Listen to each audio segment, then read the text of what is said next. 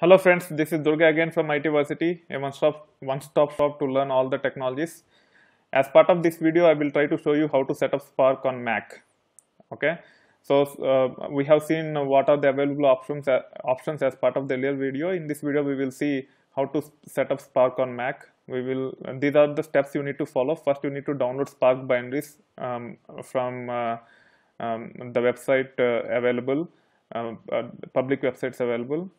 Typically, you will be downloading a tarball, and the tarball will be zipped. Hence, we have to untar and unzip using tar command if you are using Mac. And then you can copy the created directory after untarring and unzipping it into the location you want.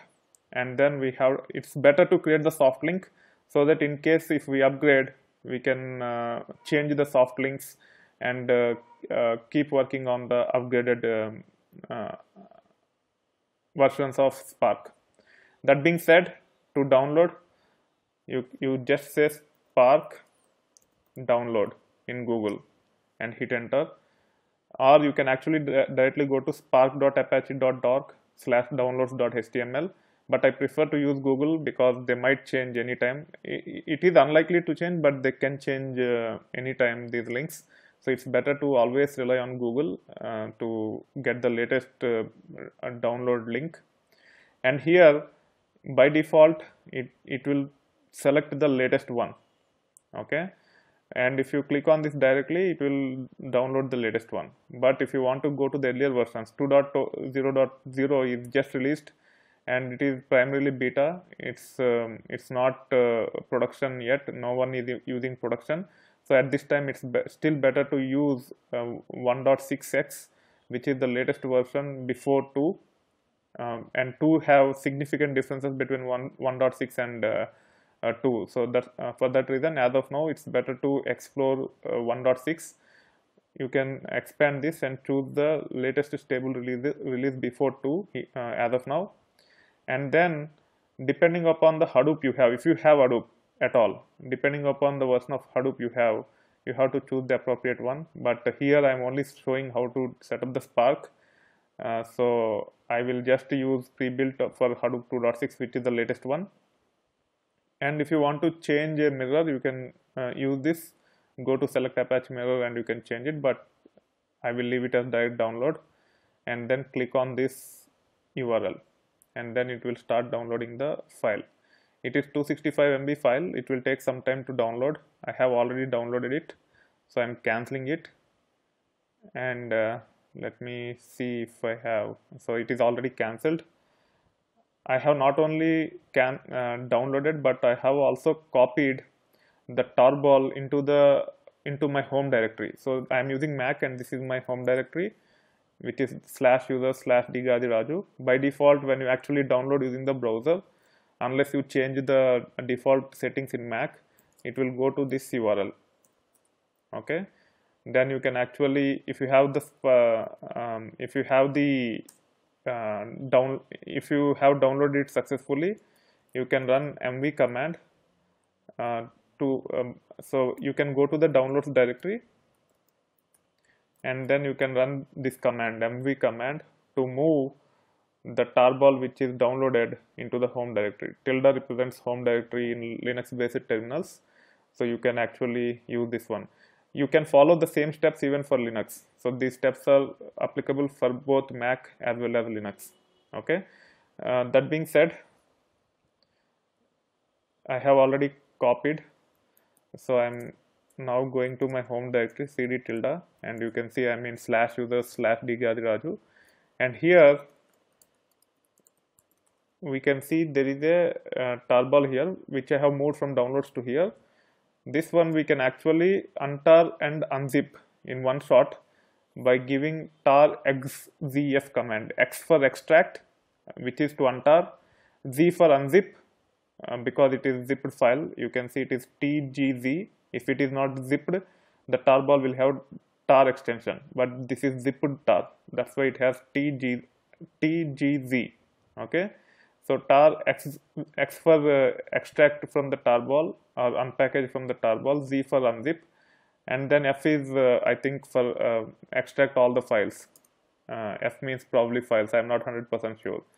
And then you can give the downloaded zip tar as the parameter, and then it will create a directory. Okay, you can see the directory is created. Earlier there is no directory when I actually search for Sparkstar. Now I can see the directory here. So now I will try to create a soft link to this. The way you can create the soft link is you give the directory and then you give the soft link name. So I want to name it as Spark and hit enter. The reason why we should give this is in case if you upgrade to the next version, you can just unlink the soft link to the prior version and link it to the new version, and you don't need to make any modifications to your code. Okay, wherever you are trying to run Spark commands as part of some scheduler or something, you don't need to worry about your code if it is pointing to the directory which have the Spark commands. Okay, you will understand that in a moment. After doing this, you can open the .profile file. Okay, you should be in home directory. So in home directory there will be a .profile file where you can set the path environment variable so that you can access Spark from anywhere. So I am setting up the environment variables here. I will be creating one environment variable, a new environment variable, and also I will be appending the Spark path, Spark bin path to the path environment variable. Okay, so export Spark home.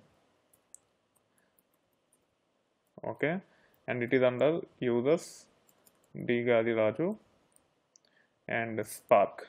Here I am giving the soft link path. Okay, if I don't create the soft link, if I use the actual directory in future, if I upgraded it, I have to go and modify this .profile file. In the similar lines, wherever you schedule the jobs with the complete path to your Spark commands in the bin, you have to modify those things if you do not create the soft link. So creating the soft link is very, very important. Make the habit of that. That is very typical in the work environments. It is one of the basic way of doing that and managing the softwares. And then export path. So if I have to run commands such as Spark shell, PySpark, etc. from anywhere, I have to give the path of bin. Okay, so here already there is some values in path, so we have to append to it. So that's why I'm giving $path, which will be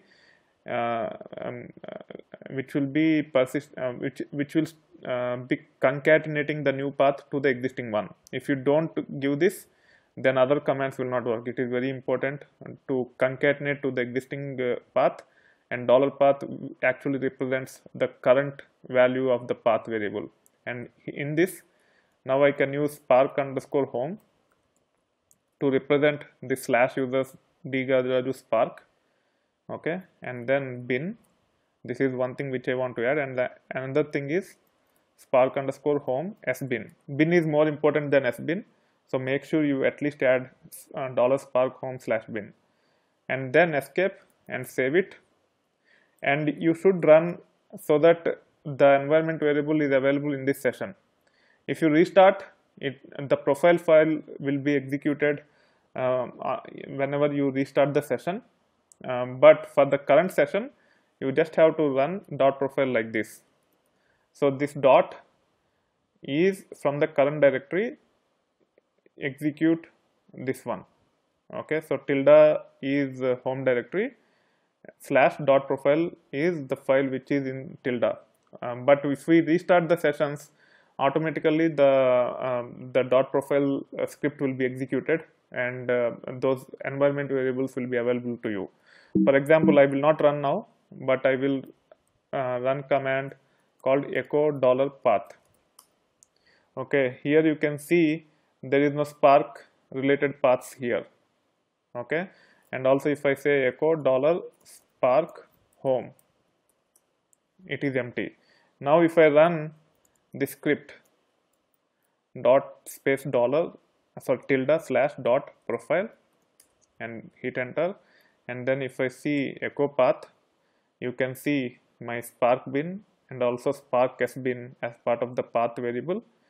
If I don't append these things to dollar path, you will be only seeing those things, these two things, and other programs will not work, and you have to give explicit path. So by defining the path variable, we don't need to give the explicit path. We can give the comments directly as long as the bin directories are added to the path. Okay, I hope it is clear. Now if I say echo dollar Spark underscore home, you can see slash user slash dgatheraju slash Spark is added to that. And if I want to use in some other areas, I can use this environment variable. Again, this is optional. Either you can give hard-coded path like this as part of your path variable, or you can create environment variable for Spark home and then use that as part of the path. So this is the one which we have given. So I'm just revisiting again. We have created an environment variable called Spark home, and then we have used Spark home to pass the Spark bin and append it to the path. Similarly, SBin will have the scripts which we might have to execute sometime later. That being said, now let us validate that whether we can run any scripts or not. Okay, so for that, let me identify a file using which I can validate. The file is .profile itself. I want to see whether I will be able to read .profile using a Spark based application. It's a simple application. Don't worry about it if you do not understand much, but make sure you run it so that you can validate that it is set up properly on your Mac. Okay, so the command to launch Spark, one of the commands is spark-shell. It will launch the Spark in Scala context. Okay, so you can use Scala programming constructs to actually validate your Spark based applications by running spark-shell. So when you run spark-shell, it will launch Spark in Scala context, and you can give Scala based commands to run Spark APIs. That being said, there is a Spark context object called SC.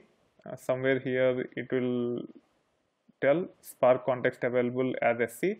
So we can give this name. If it is successfully deployed, if there are no errors, it is very important for you to go back and see if there are any errors and exceptions. There are few warnings in this case, that is fine. And as there are no errors, we can directly use this SC dot text file is a function. So SC is nothing but a Spark context object. You can just type SC and hit enter. It will give the details. It is object of type Spark context. So SC dot text file. And here either you can give file : /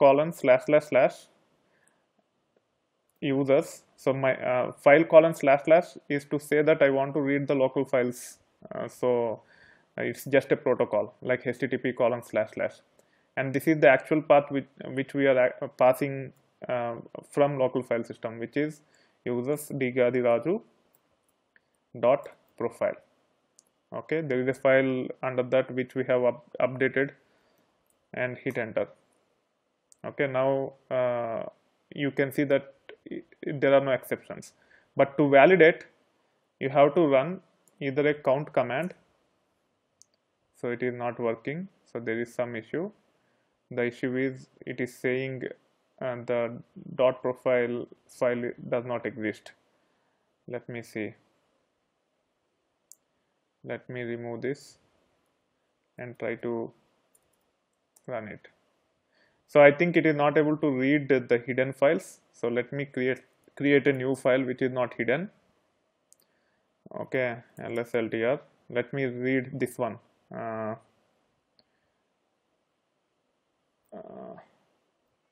Okay, vi data.txt 1 2 3 4 5.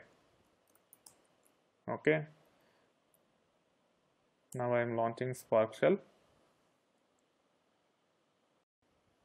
So now I am running. Here it is data.txt. So in your development environment which you set up on your PC, by default it will try to access the local file system. Now you can see it worked. Okay, so you can either directly give the fully qualified path or relative path, whatever it is, like this. So the data.txt is in my home directory and I have launched Spark shell from my home directory. So I can also say like this also, and this is the absolute path and this is relative path. But if you have Spark integrated with Hadoop or some other underlying file system, the default file system might be different. In that sense, to access the local file system, you have to use file protocol like this. And here you can say, when you use file protocol, you have to always give the absolute path and hit enter. It works fine. Okay, you can also say dot for each println. Do not worry much about the syntax, and if you could not understand these commands, we will explore all these things in detail as part of the later topics. But for now, the main emphasis is on setting up the environment and validating that our environment is set up properly. So we have validated, Spark is set up here, and we have validated using Scala. We will try to use Python also. Let's see if it works. PySpark is the command to launch Spark in Python context. It seems to be launched. It has launched it successfully. Now we can use the same command. So this command is similar in both Python and Scala, but there are a lot of differences also, which you will understand a little bit later. You can see Python also, it is working fine. There are 5 records in this. If you want to preview the data, you have to use a script like this: for I in sc.text file path dot for each println, and hit enter. Sorry, not dot, and also not for each. Here for each will not work. For each is Scala based construct. Here you have to give colon space then print of I and hit enter. Okay, here you have to say dot collect and hit enter. Now you can see the data. I will add these code snippets also as part of as part of my blog. So here is the code snippets in my blog. You can visit here. And also when you copy Python, you have to make sure that you have indented the indent for the scope. Unless you indent this print command with the 2 spaces or tab, it will not work. Okay, so let me validate to make sure that it is working, and then we will wrap up this session. It works fine. If you don't indent it, it will fail. That being said, I hope you're enjoying the content. If you like it or if you don't like it, please provide the feedback. If I miss anything, I will try to cover those things, and then you can give the rating. If you like it, absolutely, please give me the full rating. So, and also please provide the feedback wherever I lack something, so that I can improvise as part of my future courses or future topics. That being said, thank you. Bye.